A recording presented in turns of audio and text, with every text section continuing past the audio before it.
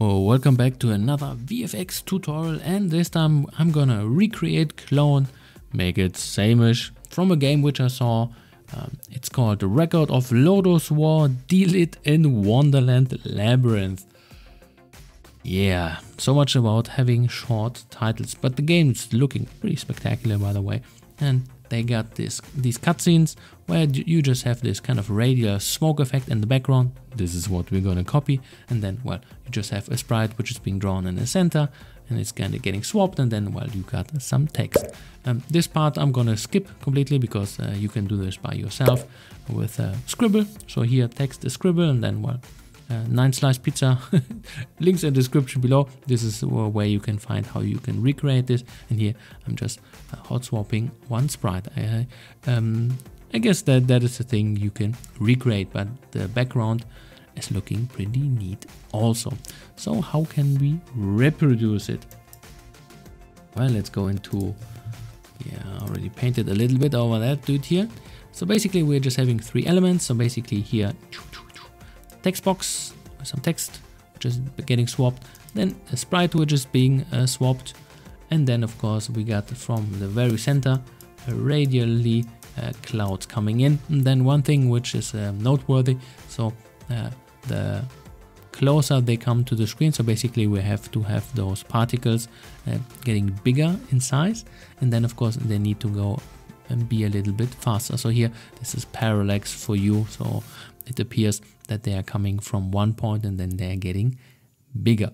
Alrighty, so let's clone that thing, and shall I copy paste it? Nah. So you see just the proof of concept. And now what we can actually do, and this is let's make this a little bit easier to understand. So basically I'm just creating a particle system in this little object. Of course this is not optimal, by the way, but if you've seen my other videos on particle systems, you understand why. External file is always a better idea. And then of course we create our particle, which is then having a shape of the smoke. Of course these are the inbuilt shapes, which is pretty neat.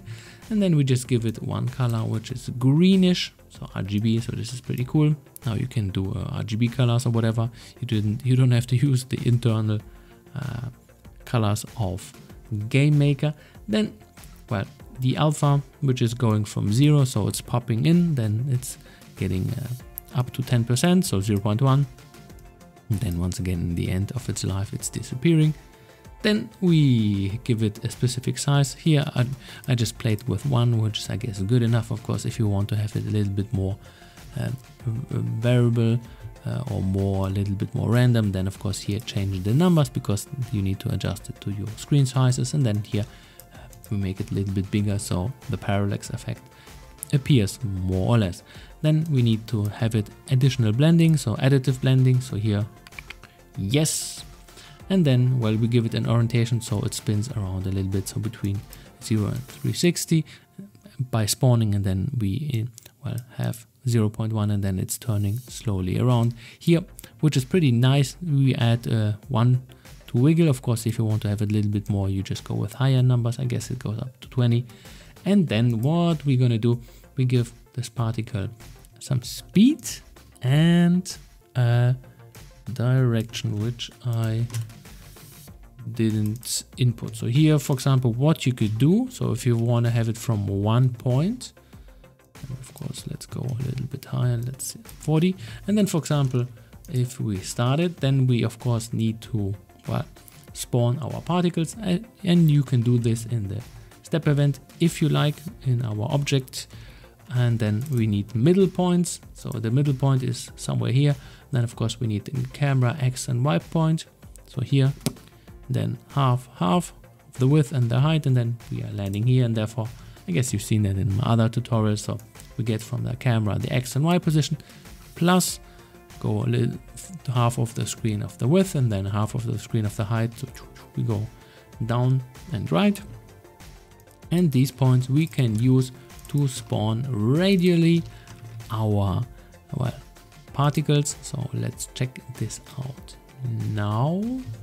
And as you can see, looks already pretty cool, but I thought like, hey, let's make this a little bit more advanced. So we have kind of a center area where we are having, well, where it's kind of cut outside, and therefore we need to define kind of a ring here. So to make this a little bit more, well, transparent for you guys, so you can understand how this actually looks like. So let's say we define a variable, which I just called radius, because this is the radius of our ring. Let's go on true. So I just pre-prepared that. Yeah, we need to have that double. So let's check this out again. So basically this is our center point, and this is the ring on which we want to spawn our particles. But now we need to, every time we are spawning a particle, we need to give it a specific direction. So let's say we are spawning it here, then of course it needs to go in a specific direction. It cannot go inside. Therefore we need to modify our code a little bit. So what do? Well, we just say like, hey, every time we create a new particle, we give it a specific direction. So here,